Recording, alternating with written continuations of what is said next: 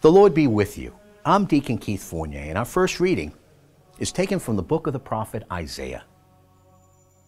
A shoot will spring from the stock of Jesse. A new shoot will grow from his roots. On him will rest the spirit of Yahweh, the spirit of wisdom and insight, the spirit of counsel and power, the spirit of knowledge and fear of Yahweh.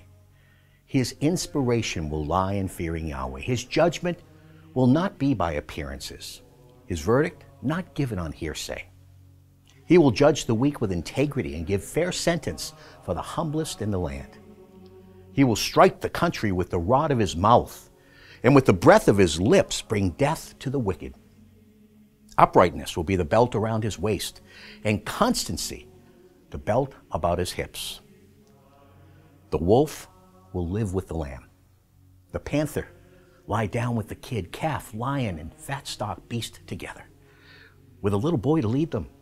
The cow and the bear will graze, their young will lie down together. The lion will eat hay like the ox.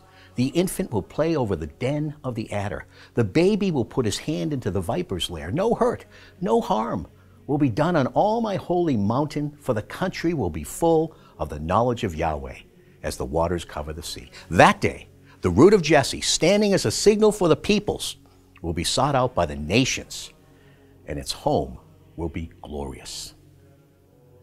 And our response? Psalm 72.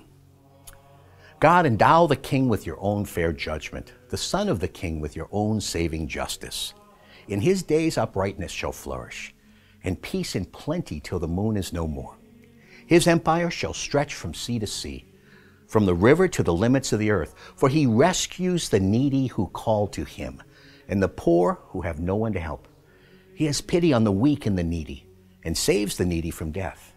May his name be blessed forever, and endure in the sight of the sun. In him shall be blessed every race in the world, and all nations call him blessed. A reading from the Holy Gospel according to St. Luke.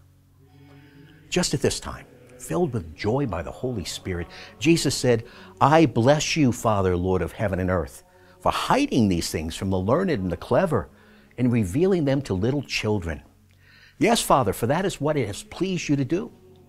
Everything's been entrusted to me by my Father, and no one knows who the Son is except the Father, and who the Father is except the Son, and those to whom the Son chooses to reveal him. Then turning to his disciples, he spoke to them by themselves. Blessed are the eyes that see what you see. For I tell you that many prophets and kings wanted to see what you see and never saw it, to hear what you hear and never heard it. The Gospel of the Lord.